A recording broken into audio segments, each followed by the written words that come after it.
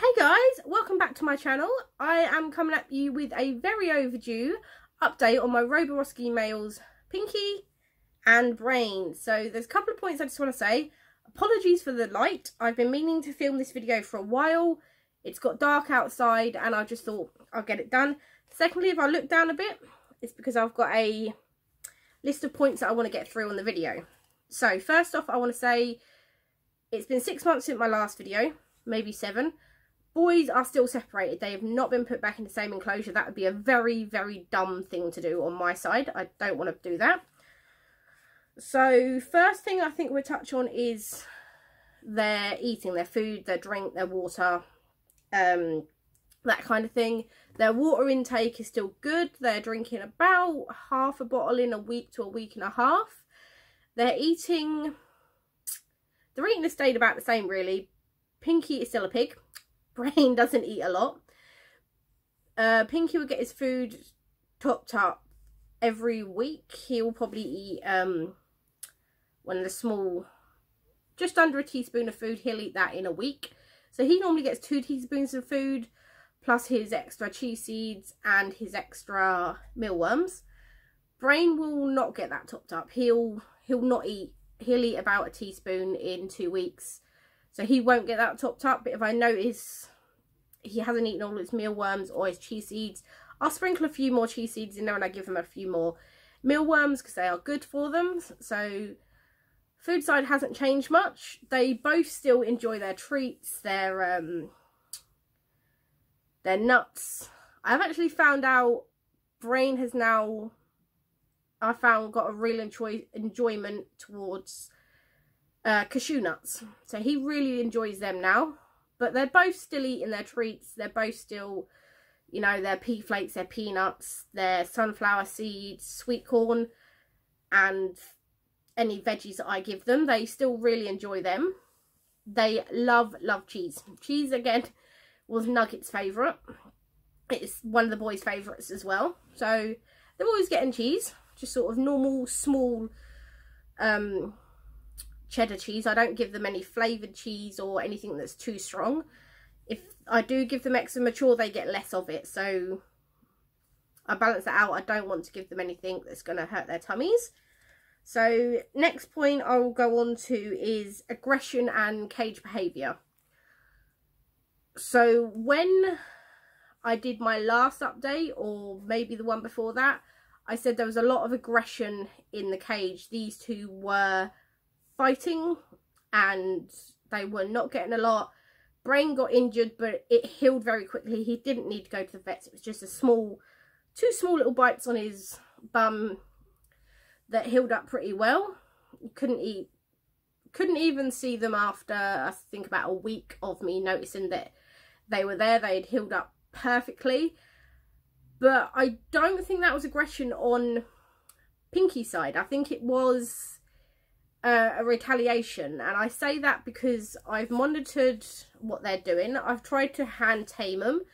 And roborovski traits, they are very, very hard to hand train. And to be honest, I don't want to be able to hand train them too much. I just want them to accept me and let me handle them to the minimum, which I'll start with Pinky. He now will get in his ball at cleaning, or I can move him from like a tipped up hide from his cage to his holding cage, depending on which method I decide to do when I'm cleaning. He'll either run around in a ball or he will be in a holding cage, but he will accept that. He will get into his ball, or he'll get into a hide and I can move him to a holding enclosure, which is great. And he will take food out my hand, which is great. He doesn't bite at all. He does not bite me. He nips me by accident when I'm giving him treats. And I say by accident because as soon as he does it, he jumps off, he backs off, and he waits for me to, because I obviously lift my hand out because I don't want him biting me. But he's never done that. He'll wait for me then to put my hand sort of lower down so it's easier for him to get the treat. And yeah, he is now, I can now hand feed him. I'd say he's 50% trained. He doesn't want to be, I can pet him as well, which is good. and I can, like I say, I can hand feed him. But as for picking him up and taking him out the cage, snuggles, that kind of thing, that's not something I want to do with dwarf hamsters anyway, so I'm fine with him not doing that. But Brain, this is why I think Brain was the aggressor, because he is still aggressive towards me. He will not just nip me, he will bite me and he will hold on. He's drawn blood 2 or 3 times when I've been trying to hand feed him, but he will draw blood. He literally lashes onto my finger, or he'll go for the side of my hand, or anything like that. He will take the treats out of my hand, but he'll always try to bite me first. And when I need to take him from his cage to the holding cage or into the ball, it's very much a game of cat and mouse. I have to, because he will run around his cage like a lunatic, I have to try to corner him and scoop him into the ball using the ball and my hand, and I have to kind of push him into it. Or if I want to put him into holding enclosure, I've got to make sure I've got a big enough hide that he can't climb over the edge. So I tend to scoop him into his ball and then put him into the holding enclosure if that's what I choose to do. Just because he can't climb out the side of a ball, it's round, he's never going to get out the top. So that's becoming an issue because his health is declining, and I will explain that in a minute. But like I say, he's very, very dominant. He's very cage aggressive. He's very mean. He's a very mean hamster, and that's why I say the bite marks that happened to him was Pinky's retaliation, because I believe that although Brain was the one with the injuries, he was actually the aggressor that was starting the fights, just because of his overall behaviour. Now, I could be very wrong and Pinky was a complete butthead, but now he's on his own, he's calmed down. That's obviously a good possibility as well. Their overall behaviour and health is good. Obviously I said Brain's got some issues, and I will get to that, but I want to go over what they like to do now, because like I say, it's been 6 months and their behaviour has changed so much. So Pinky, he loves to climb. He's very active with me. You would see I've got him down here. I can sort of look into his cage, and he will, on this side here, he'll push himself up against the side and be like, hello, I'm here, kind of thing. And he wants to play, he wants to sort of mess around a little bit. And I've noticed he's a big den builder. He likes to build dens. He has his greenhouse, which they both always have their own houses that don't get taken out. They don't get cleaned unless they're really messy. Obviously I changed the bedding, but the house itself I don't scrub down. He's got his blue one. No, he's got a green one. Brain's got a blue one. So he's always got his greenhouse and a second hide. But he doesn't nest in them a lot. He likes to build dens, and he'll dig holes under the substrate, or if I put hay in there, he'll bury himself under the hay. And at the moment he's got a climbing frame, and although it's got a hole in the top and a hole at the side and it can't be that warm, he's dragged all of his bedding from one of his houses over there, and he's dug a hole right into the corner of the cage where his climb frame is, and that's where he's nesting. I think I've got a photo of it. I will obviously insert a bunch of new photos at the end of this video, but he very much is he's got a lot of wild traits. I've noticed he'll den build, he'll store his food, he has a very specific pee corner. That's another thing I've noticed. He's pee trained. He's not poo trained. There's poop all over the cage, normally in a bed or one of his hides, but he's pee trained. He'll pee where his wheel is, he'll go under the wheel and he'll pee right in the very corner, and it doesn't matter what corner or what place I put the wheel. Even if I put the wheel against the side of the cage but in the middle, he'll still go behind the wheel and he'll still pee. So that's really good come sort of spot cleaning, because I can just clean out the wet patch or clean out his pee patch. And he's got a lot of wild traits, like I said. But he's not aggressive. He's got his ways of doing things. He hides his food. He builds dens. He's very playful. He loves when I give him treats. I can get him to stand up on his back legs, and he like goes wee. He does his little trick, and that's good. Brain, I haven't been able to notice a lot of his behaviours. I do notice that he loves cashew nuts, and he likes his tubes. He will still sit in his tube a lot. We've still got, I don't know if you can quite see that, but there is a tube in the corner. He loves his tube still. But like I say, he's very cage aggressive towards me a lot of the time, or he's very skittish, so I don't get to watch him a lot. But what I have noticed is his wheel is still his favourite thing. He will run on his wheel for at least an hour, if not longer. Every single night you'll hear it's not like a squeaky, but you can hear it kind of like turning. And he's on that every single night. He loves to run. He's a very, not as active, but he's a very active hamster. And it's not just at night. I've noticed he is not a sort of dawning dusk awaker like most hamsters. He's whenever he wants to get up, really. He's up during the day, he's up during the night, he sleeps during the day, he sleeps during the night, and he has no real pattern.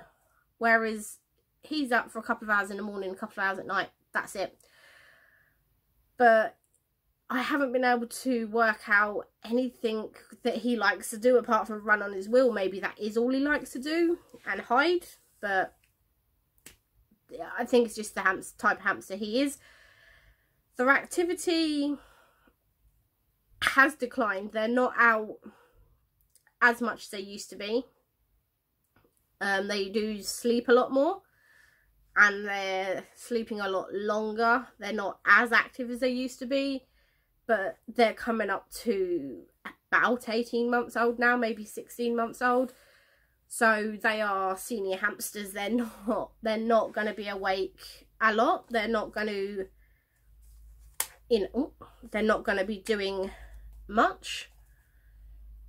So that's just with them. And now I'm going to go on to Brain's health. Like I said, it's declined, but it's not declined at the same time, and you'll understand why in here. So I'll say Pinky hasn't lost weight. His hair's great. His his hair's nice and shiny. He's soft and everything like that. Brain is the complete opposite. He's not skinny to the point I'm worried, because he's cut down what he eats, but it's not majorly. But he is slimming. Brain's kind of got a body shape where it goes straight and then out. He's got like a bit of a curvy bum. Brain is very straight, which he's always been straight, but I just noticed it's a bit more sort of slimmer. And his back legs are very prominent, whereas Pinky, he's kind of got a butt that goes over his back legs. Brain's kind of, they've always done kind of a sticky out thing when he's sitting there, but he's got some hair loss on his bum. And what I want to say, if you've watched my updates on Nuggets, his hair loss is in no way related to Chicken's Nuggets hair loss. It's not the same thing at all. Sorry guys. His hair loss is not related to Chicken Nuggets in any way, because her hair started growing back, and I think that was just an issue with her peeing in her cage. So please don't go in the comments and say there's something wrong with the way I'm looking after my hamsters, because if one's hair loss, the other has. But as I say, I will put a picture in the end as well of his hair loss. He had so if I start from the beginning, he had he's always had one little spot on his bum that was a little less sort of fluffy than the rest, because of the bites he had, the injury he had. It was healed, but his hair never fully grew back, and I noticed that area was kind of getting a little bit bigger. So I've kept an eye on him, and it all seemed fine. Until I got him out about 2 weeks ago, I was cleaning out, just doing sort of spot caging his, you know, I thought I see a bit of hair loss in his rear end. And like I said, he's an aggressive hamster. I couldn't really sort of keep him still for long enough to check. So I trapped him, or not trapped him, that's the wrong word to use. I waited till he was in his wheel and I turned it upright so he couldn't quite get out. And I'm having a look at him and I can see these few marks on it. Well, not marks, but I can see these few bald patches on his back. And I noticed, well, that wasn't there a week ago when I cleaned him out. Or not that I noticed it was there a week ago. Because I always try to give him an overall visual sort of health check to see if there is anything wrong with him. And I was like, well, I can't remember that being there a week ago. So I took a couple of, well, I managed to get him, I think in the end he ended up sitting in his food bowl, and I managed to get a couple of pictures of it so I could monitor it. And then 5 days later, I noticed, now he's got kind of a mark, bald patch on the side, a little bit underneath, and then he's got another one on the other side of his bum, and it was kind of 2 patches and a line. Well, now it's kind of 2 lines on his back, and that happened over sort of 5 days. And it doesn't bother him, so I'm not 100% sure yet if we're going to take him to the vets, because I've watched him as much as I could and there's no movement on these bald patches, so it's not anything like mites or any kind of parasite on him. He's still eating, he's still drinking, so that hasn't changed, and his activity still hasn't changed too much apart from with his age. So I'm not too sure we're going to take him to the vets, but his hair loss is definitely getting a bit more severe, and that could just be age related. You know, Nuggets was, I think, a mixture of her peeing in her bed a lot more. She didn't used to do that, but towards the end she was peeing in her bed a lot more, so I think that was moisture related, because once I started changing her bedding every couple of days, that got better until she passed away. But brains, I don't know what it's, I haven't found anything that it could be contributed to yet. His bedding is still dry. It's not overly smelly, so I know he's not peeing in there a lot. He actually tends to pee in the tubes, which is really annoying. He tends to pee in his tubes or on his level, so I know he's not sleeping in his own urine, so I know that's not an issue. He hasn't had anything that I know that's different with his food. He's actually, it's not even like a new bag of food, it's still the exact same tub of food. It's the mealworms are the same, his treats are the same, everything has been consistently the same. 2 minutes, guys. Right, we're back. Sorry about that. I've got a bit of a cold coming on and I had to sneeze. So, what was we saying? Yeah.